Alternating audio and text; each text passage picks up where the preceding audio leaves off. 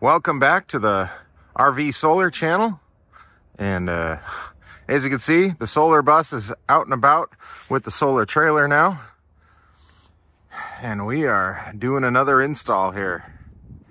We're hard at work over there. I'll show you what we got going on.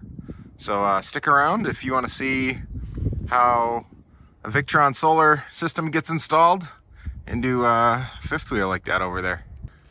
My trailer here is something I've been working on for a while. Let's get the lights on. It's all a mess in part because it did not really survive traveling the 300 miles here. So I just got to grab a couple of things out of here. My trailer here is something I've been working on for a while. Let's get the lights on. It's all a mess in part because it did not really survive traveling the 300 miles here. So I just got to grab a couple of things out of here.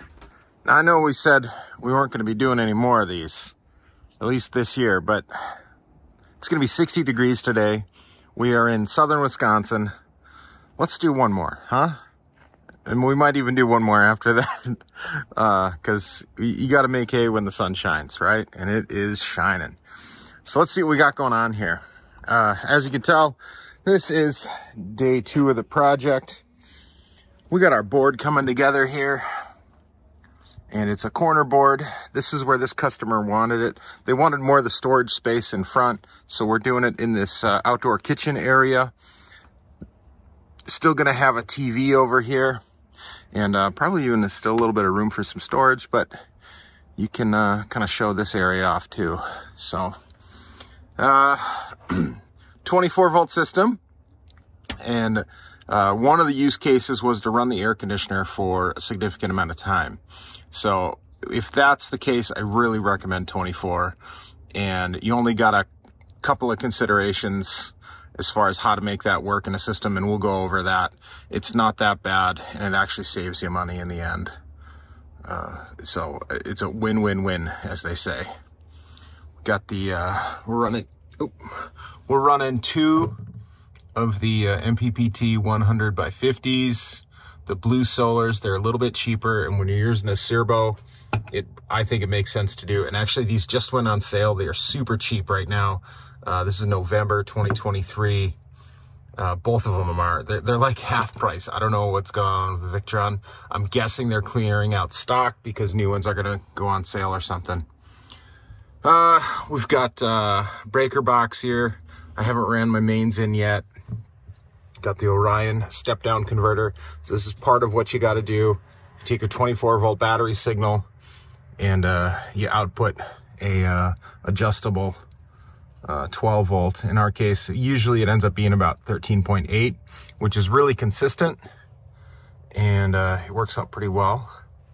Got our shunt shut off, the links, and of course the lights are going to work on that. You know how we do. And yeah, I got a raceway here. Already got one of the mains connected, the AC mains rather. Just ran the data cable, the VE bus connection to the servo. Let's take a look back here. All right, we don't have a ton of light back here. I'll show you what we got going on.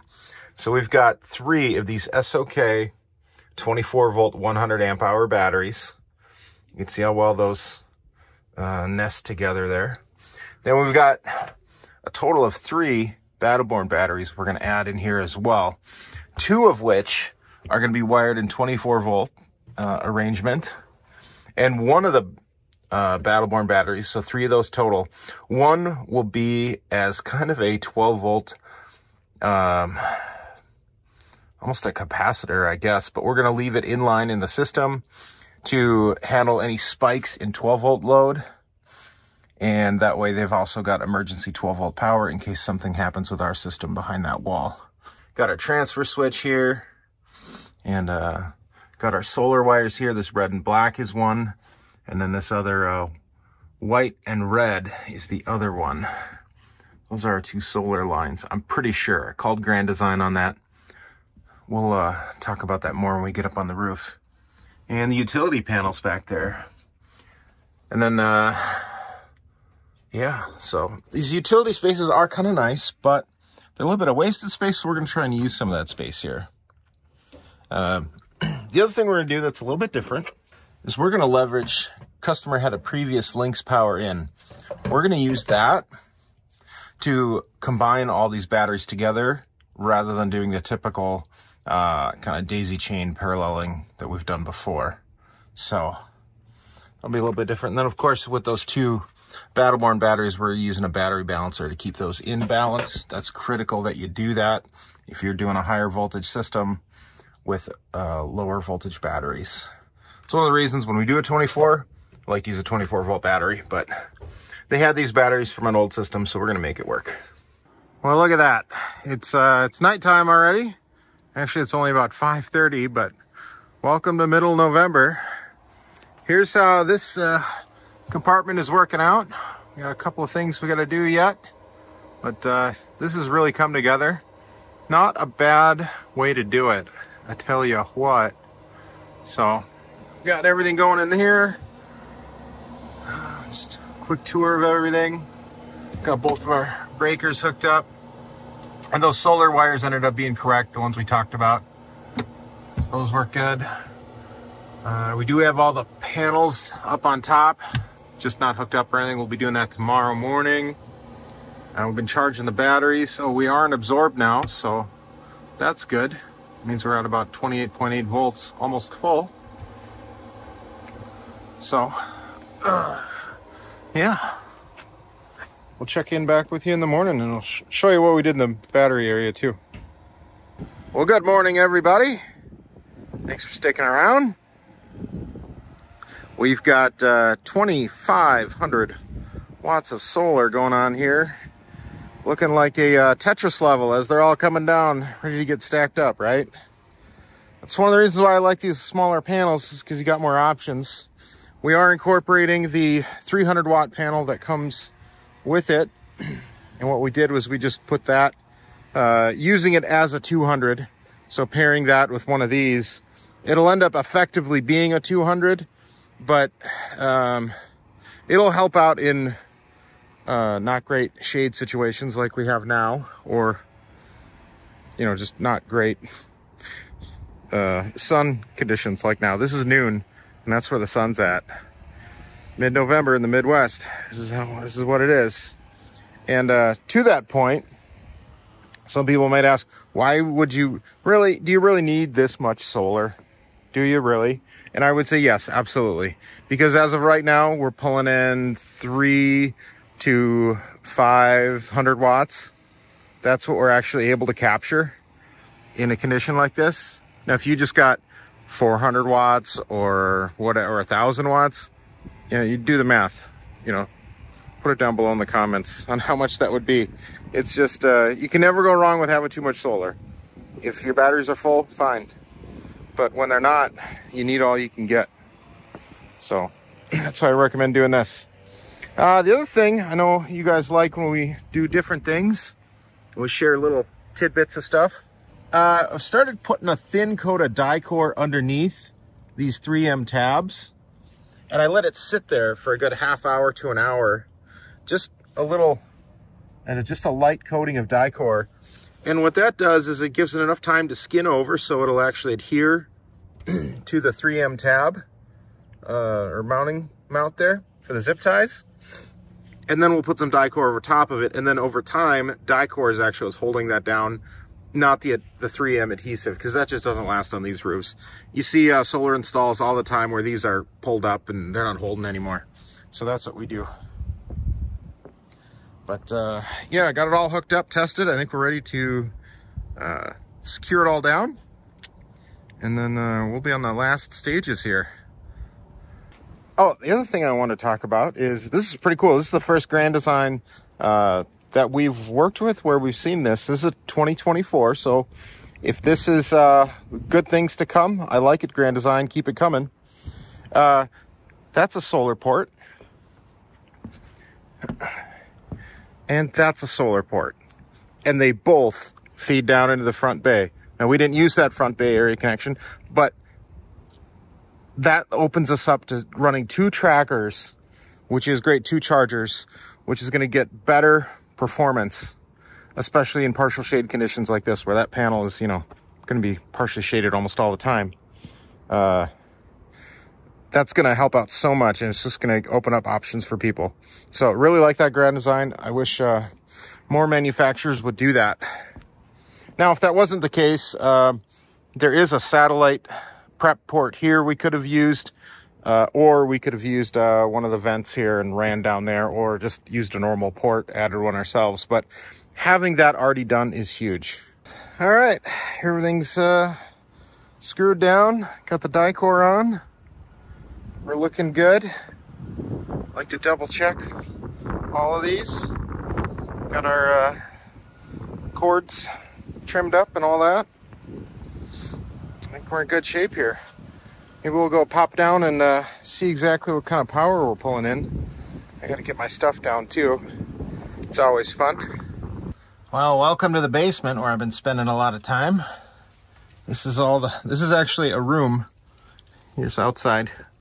This is a compartment in this Grand Design Solitude that is all open, and you can definitely do a lot of fun stuff in here, but it is nice to have it open.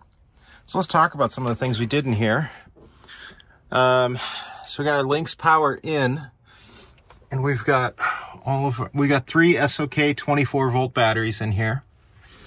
And then we've got 2 Battleborn batteries put in series, and then to that is connected a Victron battery balancer to keep both of these batteries in balance on a 24 volt system. And that's really important. If you're going higher voltages, you got to use balancers. Then this one here, we connected directly into the 12 volt system of the coach. And that is coming from the output of the Orion step down converter. And I've got a a breaker on that, and that's where we connect all that to. And then this is just going to the ground lug on the the main DC distribution panel for the coach. Now, the other thing I want to mention is did a little life improvement thing here. We tapped into an open terminal on that distribution block there, and we're running it to the back of the water bay for a 12 volt source. We'll take a look at what we got going on there. So then over here, got a little SAE connector that's got 12 volts on it all the time. So then the customer can run a couple different things, like a macerator pump or other things. So it's all kinds of stuff you can do. Now, forgive the reflections here, but we're making one change before we call this good here on the Multiplus.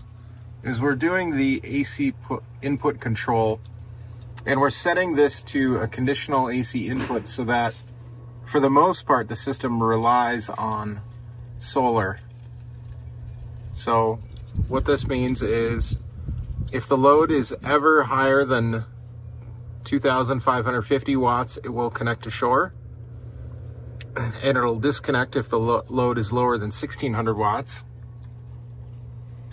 And then it will also connect when SOC drops below 30%, or if the battery goes below 23.5 volts. And then if any of those conditions happen, it will charge to 28 volts. And then it will disconnect and the cycle will repeat. This is one way to save money if you're at a campground long-term and you're paying for electricity. Full disclosure on this, we did end up reverting this because of some unintended consequences when using electric heating. However, this technique still can be used for this purpose. You just want to consult your Victron professional on it. Well, I think it's that time of the video here where we're about to wrap things up, or actually things are wrapped up. Got everything loaded up, and been a lot of fun working on this. Again, 2,500 watts of solar, 400 amp hours of battery because it's 24 volts. you know, we got the Victron Multiplus in there and all that stuff. If this is something you'd like done to your RV, something like that in there, give us a call. Check us out on our website, sodasolar.com, SOTASOLAR.com. Hit us up on email, text.